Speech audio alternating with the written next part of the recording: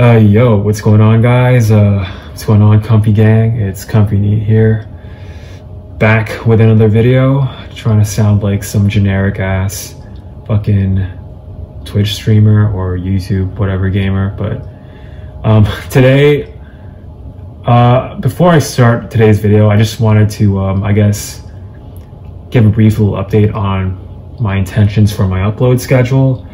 And I basically intend to alternate between the two, I guess, types of videos I've been making.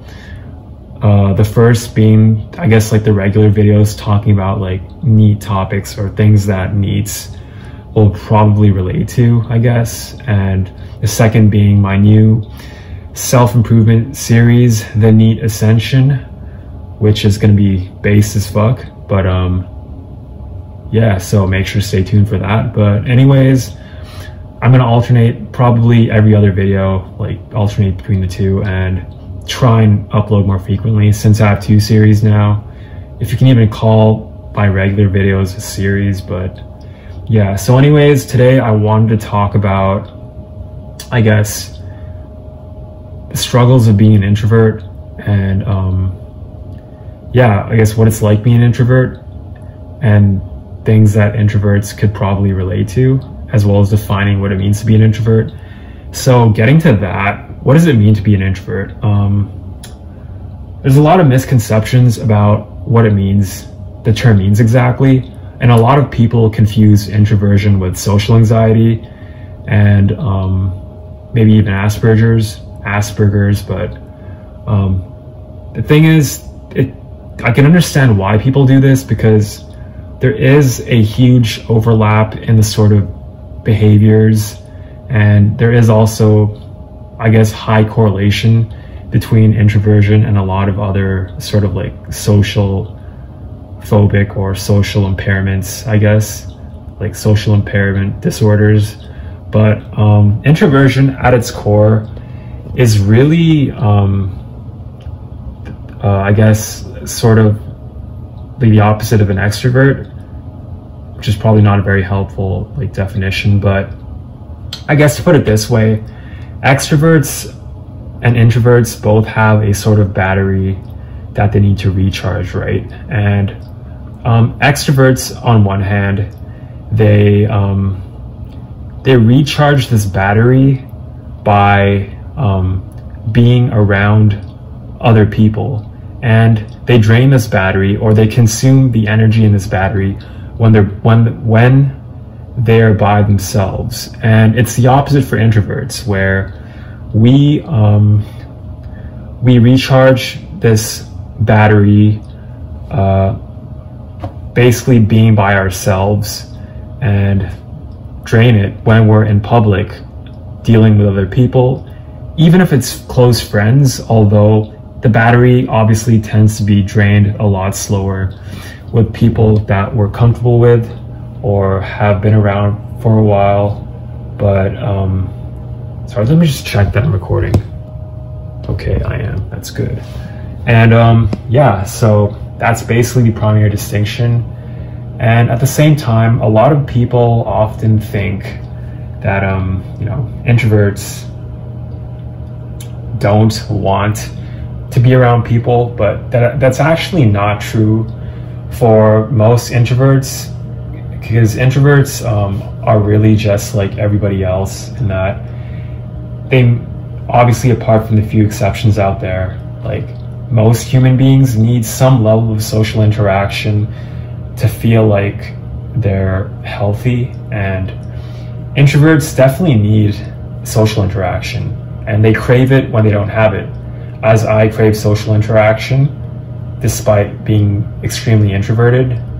And yeah, but despite this, it only, I guess, takes a little bit to scratch that itch for an introvert, and afterwards they kind of I guess are capable of hanging out in the social interaction and feeling comfortable for a little bit longer. But for past a certain threshold, or like a certain amount of time, I guess, the introvert starts to feel more and more uncomfortable and drained from human interactions. And that's pretty much me. I would say, like I said, it's sort of like a battery, and I guess because the battery is drained by socializing, I guess introverts would have what we would call a social battery. And my social battery, I'd say, lasts around 1 to 2 hours for face-to-face talking and interactions, and that's on like a one-to-one thing. And I guess when I'm in like a large crowd or in like a large group, the battery gets drained faster. And when it's something like a Skype call, it still drains my battery, but not as fast. I could maybe do like 3 or 4 hours doing that. And through something like chat or text, then it extends to maybe like 8 hours. And this is like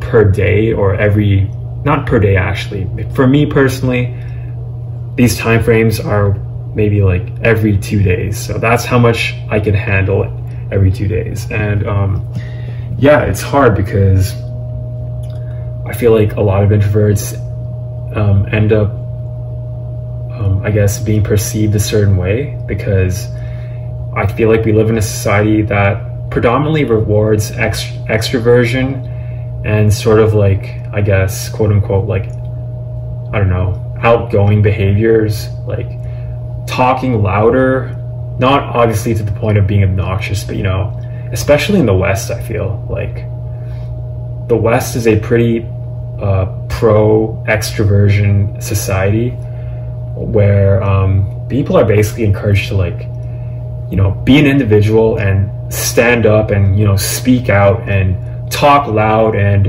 you know, sound confident like this, and basically like just speak loud and yeah, just, okay, maybe be obnoxious just a little bit. Okay, I'm joking, but yeah. So, and when you don't fit into this mold, people automatically draw a lot of different assumptions about you and come to a lot of conclusions that may not necessarily be true.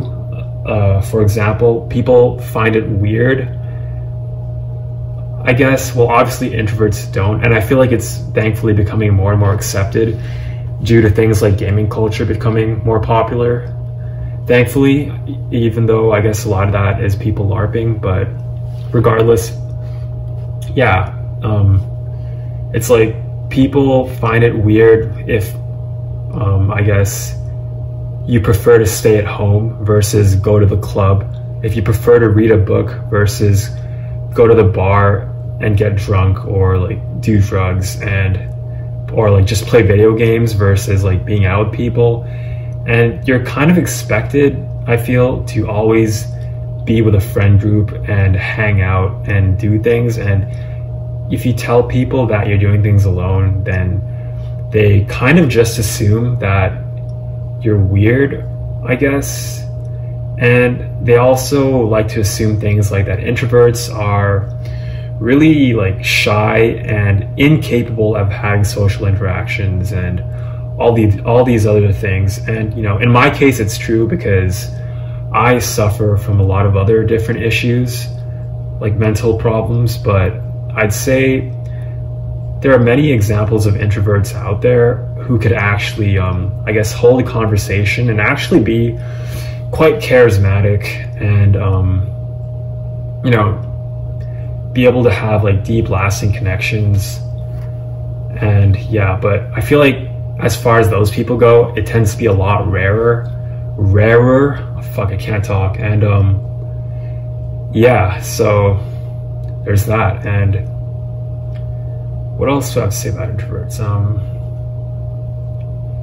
Yeah, it can definitely cause a lot of like misunderstandings, I feel. Like, for example, if an introvert doesn't want to hang out for, I guess, a certain reason, like go to a party, for example, then I guess normies or extroverts often will come to the conclusion that, you know, maybe he's mad, or maybe this person doesn't like us, or this person is weird, or I don't know, all these different things. And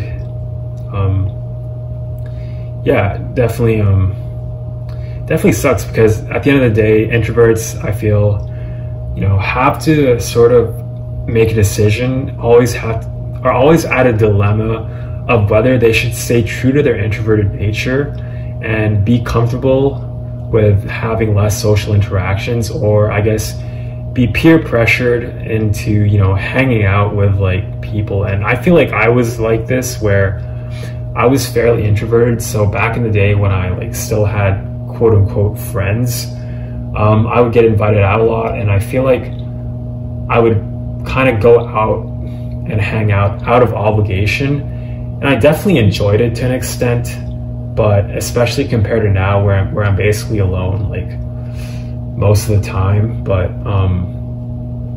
at the same time, I would often feel like drained, and I would try and like cope and like rationalize in my head that I'm hanging out with friends and stuff. But the moment I got home, I would always just feel this deep sense of like satisfaction and relief. Like I just came all over my pants. Okay, that's obviously an exaggeration, but it's kind of where you go like, oh, like kind of like how, for example, if you are walking the whole day, or I don't know, maybe for wages, like if you've been working like a 8-hour shift and you go home and finally get to sit on the couch and turn on the TV, I feel like it's probably a pretty similar feeling, where I guess socializing and being with people past a certain point actually ends up feeling like a chore. And yeah, and aside from all these judgments and these inconveniences, let me think of more inconveniences. Like for example, being introverted is probably a huge disadvantage in the workplace, because you're kind of expected to maintain this sort of like outgoing persona, and be able to like talk to your boss and like make buddy with like your coworkers and do all that shit. But yeah, that's probably pretty taxing for an introvert, and one of the reasons why I dread going to work. And also definitely interacts with things like my social anxiety and my Asperger's, where it just makes it kind of like acts as sort of like a multiplier, where like by itself it wouldn't be that bad and I could probably I guess deal with it. But when you're introverted and you have these like Asperger, ASD symptoms, I'm not saying I have Asperger's or that I have autism per se, but I do still suspect, after thinking about it, that I am somewhere on the spectrum, even if it's only minor. But especially like social anxiety too, it's kind of like a multiplicative effect, where it basically like compounds on each other and just makes it infinitely harder to like talk to people. And when your social battery gets drained, it's harder to keep up like the normal like act as someone with Asperger's, I guess I'd imagine. And to be more confident and outgoing and more calm, because it takes a lot of energy and motivation as well to sort of regulate all of the fear and all those things that come with being a socially anxious person. Although maybe it's the other way around, where the social anxiety actually drains the social battery. Like, who the fuck knows, honestly. I'm just making this shit up, pulling shit out of my asshole, and just coming up with like my own theories about things. But yeah.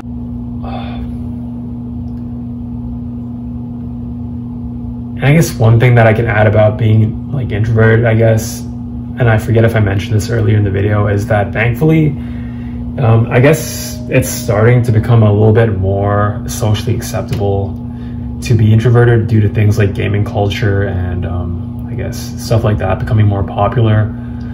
But at the same time, I feel like introverts are still, valued less than extroverts. And I feel like this is especially true on the dating market, as I've said earlier, and work, and okay, yeah, I guess like pretty much everywhere, you know. And I feel like for guys especially, I feel like guys are kind of expected to be more extroverted unless they're like, I don't know, like the top like 10% or whatever, because I feel like if they're not that way, then people kind of assume that you're like trying too hard to be like stoic or all that stuff. And so as a result, you're kind of expected to, yeah, there's like that factor too. And anyways, I can't really think of anything else to say, so I'm probably gonna end the video now. So make sure to hit the like and subscribe button down below if you enjoyed what you've watched. And yeah, hopefully stay tuned for my new series. And this is Comfy Neat signing out.